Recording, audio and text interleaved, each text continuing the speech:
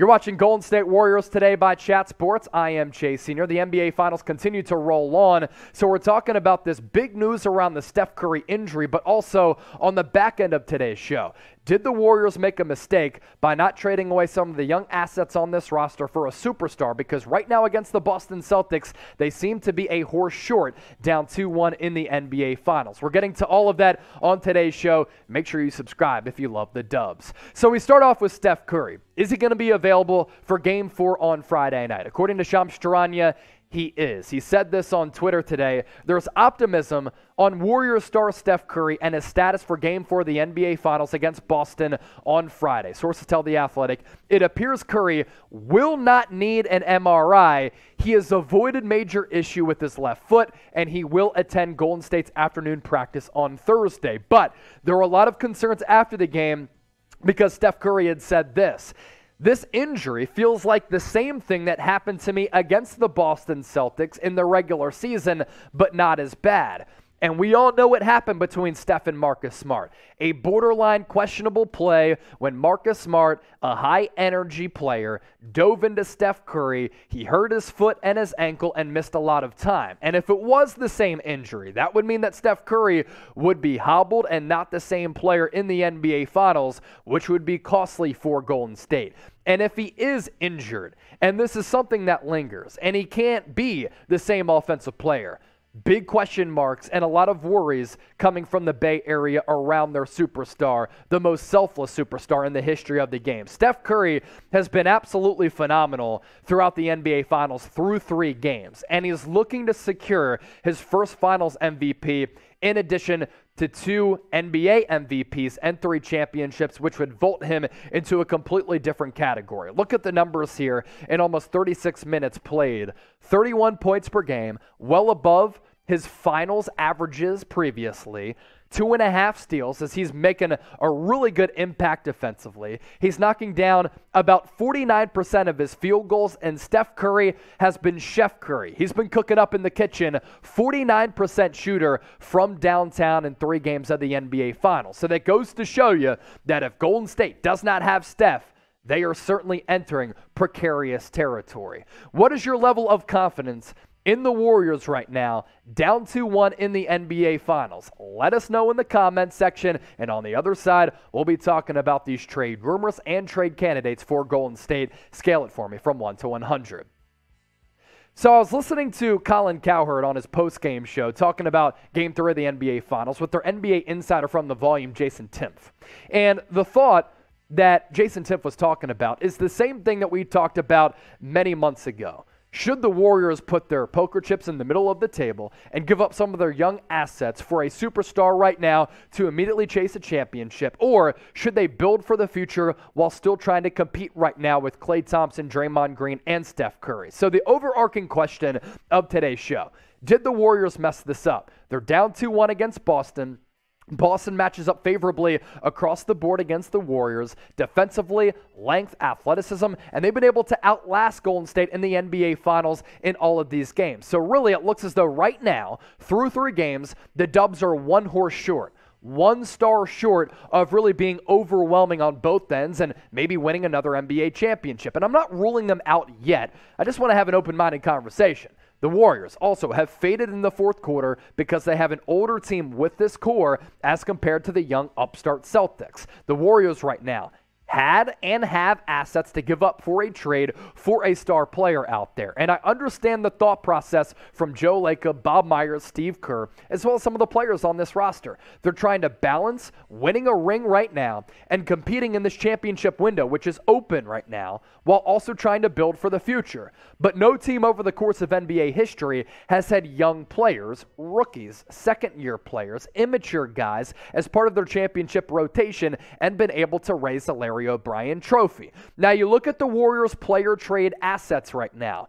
They are loaded and armed with some of the best assets in a trade to make a trade for a superstar player in the NBA right now.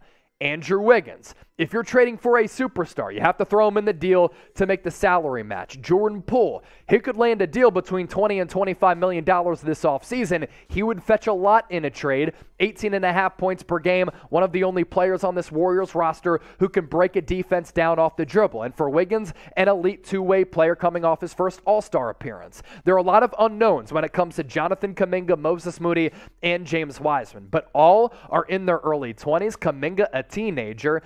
He reminds me a lot of Jaylen Brown, and I think he can become that in 2 or 3 years. But will that be too late as Steph, Clay, and Draymond age a little bit? Moses Moody gives you a lot, shooting the basketball from deep, and James Wiseman has so much raw ability. That's why he was one of the consensus top high school players 2 years ago and the number 2 pick a couple years ago coming out of Memphis. But the point here being, right now, you decided not to trade for a star player. You didn't give up any of these guys, and Jonathan Kuminga, Moses Moody, and James Wiseman are not playing at all in this NBA Finals. And this is the talk that we had months ago. And a lot of people ripped me in the comments section. What I'm trying to do, I'm trying to win championships. I'll worry about everything else later. Now, of course, when you're running a business, you're always looking ahead into the future. And yes, there's a little bit of a balance as well when it comes to trying to compete in the immediacy of the moment, while also setting yourselves up nicely to win a championship down the road and still be competitive. But if I'm the Warriors, I don't want to waste these years of Steph, Clay, and Draymond because they are getting a little bit older.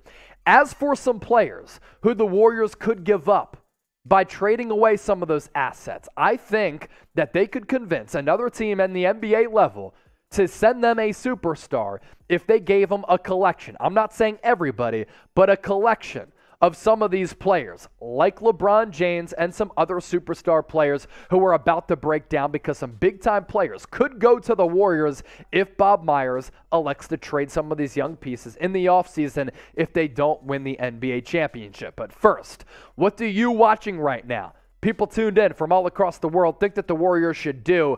L, for you like the current construction of this team. T, for you want the Warriors to make a trade. Let me know in the comment section right now. Let's say that because the Nets' future is in limbo right now, with James Harden being dealt, Kyrie Irving potentially not returning, if Kevin Durant, who just signed a contract extension last summer, wants out, can you convince Brooklyn by trading away an Andrew Wiggins, maybe a Jordan Poole, and one of Moses Moody, Jonathan Kuminga, or James Wiseman to the Brooklyn Nets, allow them to rebuild, and then reunite Kevin Durant with the Golden State Warriors? I think that could be in play. I actually think it could be somewhat realistic. How about LeBron James? He was asked recently on The Shop, which team left in the NBA playoffs do you want to play for the most? He said, by far and away, it's the Golden State Warriors, and I would love to play alongside Draymond Green. Anytime anybody talks smack to me, it gets me going. And that's what makes LeBron James a great player.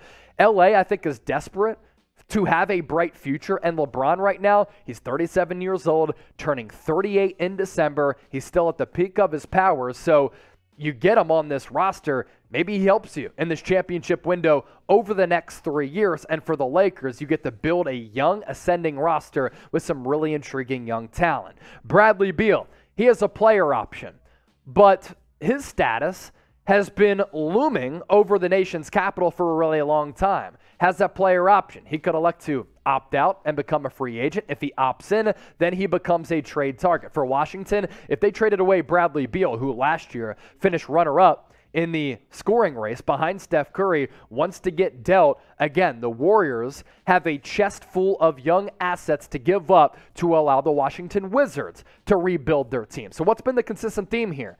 Nets want to rebuild by trading away KD. Lakers want to rebuild by trading away the King. If the Wizards were to do the same, the Warriors can allow these teams to do that, and they can compete for championships. Can the Warriors over the next couple of years and maybe go back-to-back? Back-to-back-to-back-to-back, let's ride.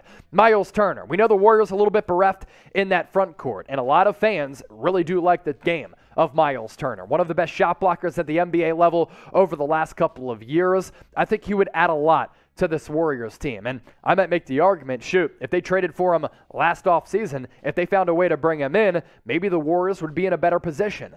They've been out-physicaled and out-fought and outplayed in the front court by Robert Williams and Al Horford throughout the NBA Finals so far. And Robert Williams was a menace in Game 3, a straight-up game changer. Does that happen if you have more of a prototypical center and a guy who's a little bit better than Kevon Looney. Looney, to me, perfect glue guy, backup center. He's not a starter. Lastly, DeAndre Ayton.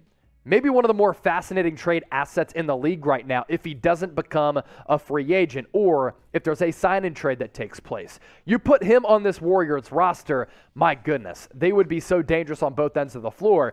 And a lot of people have ridiculed and ripped DeAndre Ayton because he has these lapses in games offensively. Playing on this Warriors team, he wouldn't have to worry about that. He would get so many alley-oop opportunities and open looks down low because of the floor spacing that takes place on the Warriors floor when they're clicking, when they're humming, with all of the movement, backdoor cuts, screen and rolls, pick and pops, and all that. And then defensively, he'd be able to anchor this defense on the low block alongside Draymond Green, who's been outsized by Robert Williams and Al Horford throughout the finals up to this point. That right there, folks, 5 superstars who the Warriors could trade for this offseason if they flame out in the NBA Finals and they want to chase the Larry O.B. I want you to name a superstar player you want the Warriors to target down in the comment section right now.